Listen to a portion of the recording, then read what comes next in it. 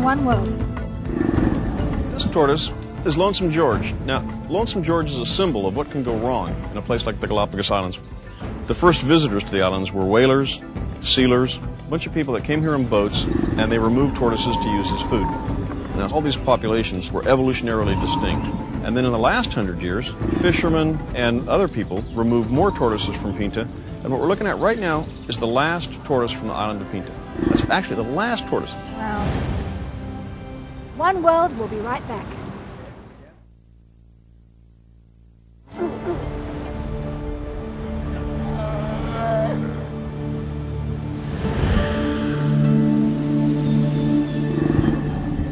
These are the giant Galapagos tortoises, and they can live to be 100, maybe 150 years old.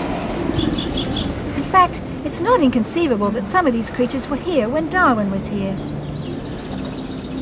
This guy is the rarest animal on Earth. That's according to Guinness. His name is Lonesome George, the last of the Pinta subspecies of Galapagos tortoise. Only one.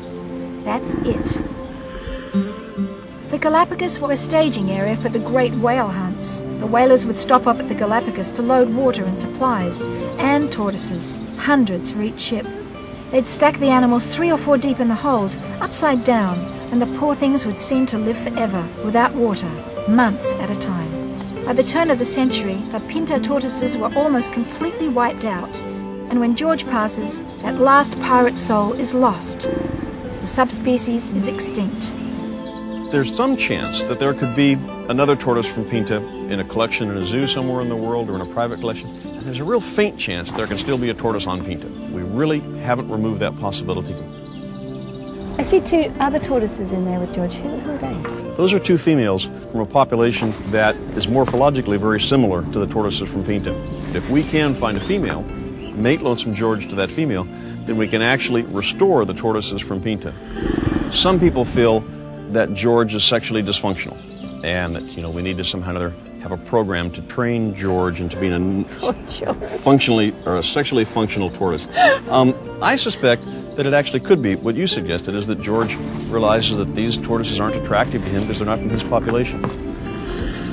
Another thing that happened on Pinta, Pinta's a very remote island. It's off in the northern part of the archipelago, and fishermen introduced goats onto Pinta Island, so that when they were out there fishing, they would have something to eat, because the tortoises were pretty well gone. And so as the goat population exploded, and goats tend to eat a lot more vegetation than a tortoise can, and the island became relatively denuded. And so the few tortoises that remained couldn't recuperate very well. The population couldn't recuperate because there wasn't food for the juveniles. So how old is he? He was found in 1971, and he was an adult of that size. We know that to reach that size, with the growth rates that you would see on a place like Pinta, would take at least 40 years. So he's a minimum of 70 years, and I suspect he could well be quite a bit older than that. So what we have is almost extinction. In other words, if that tortoise was to die, then the species of tortoise from the island of Pinta would be gone from the earth forever. By the way, Lonesome George is also E.T. Really, he was the inspiration for Steven Spielberg. Except George can't phone home. There's nobody there.